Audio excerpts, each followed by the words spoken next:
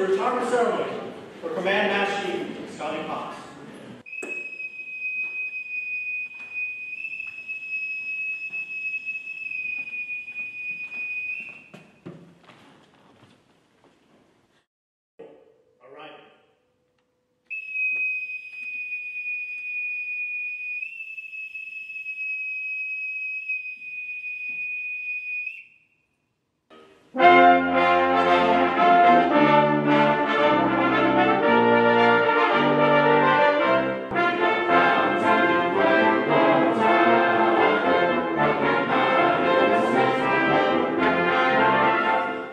He says, I am retired, and since there's no one else around, I guess you're it. Thank you for making the division better in your time, which is all any of us can ask of you. April 2021 to July 2024, Command Master Chief Cox demonstrated outstanding leadership, superior managerial skills, and sage counsel. While serving as the Commanding General's advocate for health, welfare, and professional development of more than 18,000 Marines, sailors, and their families. His superb advice and dedicated mentorship to both officer and enlisted personnel proved to be invaluable as it ensured a high level of discipline, readiness, and morale. Employing his wealth of experience and knowledge, he provides sound guidance on a myriad of administrative issues before they affected mission ratings. He managed multiple professional development programs and courses by ensuring sailors receive their necessary training to advance their skills, provide advice and input that proved critical to division's leadership in determining the disposition of Navy and Marine Corps matters. His tireless work ethic and driving sense of duty and responsibility serve as an example for all to emulate.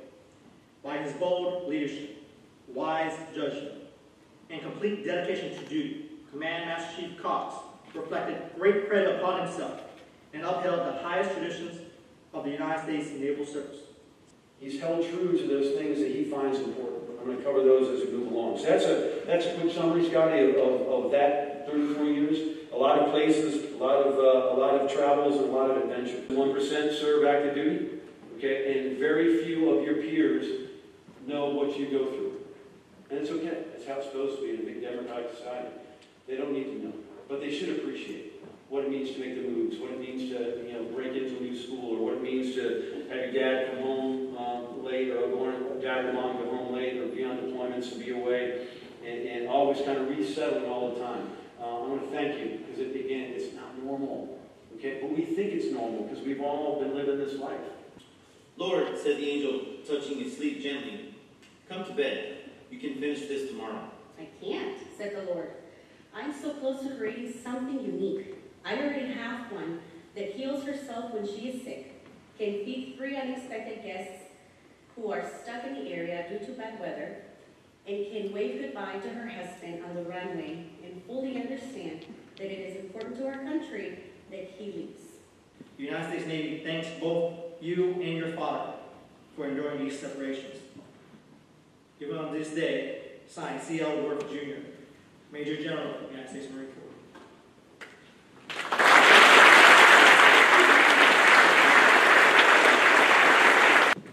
With his service to the Navy now complete, he will now be able to spend more time with you, your daughter, and grandchildren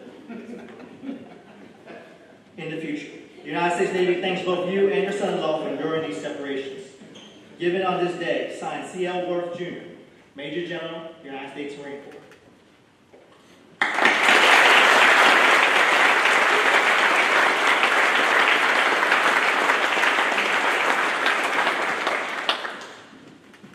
Most ceremonies I go to, the Marines make Navies look bad.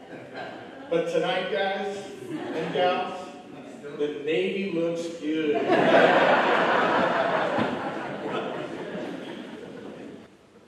General Worth, General Donovan, thank you for those kind words. I'm sure Veronica is wondering who I'm talking about. As well as a few of the retirees sitting out there. And I'll be honest, I was a little bit myself too. It hurts, but I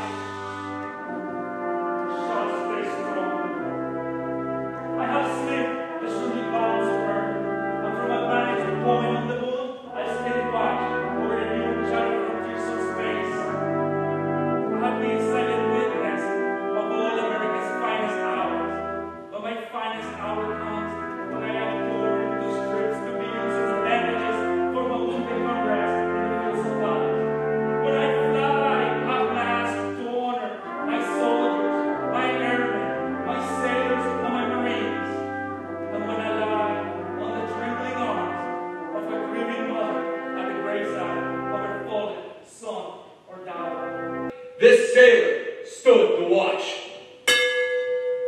And yes, while some of us were attending school, this Seavey stood the watch. And even before many of us were born into this world, this chief stood the watch. In those years when the storm clouds of war were brewing on the horizon of history, this senior chief stood the watch. And salute. Ready, 2. Master Chief, you stand and lead. We have the watch.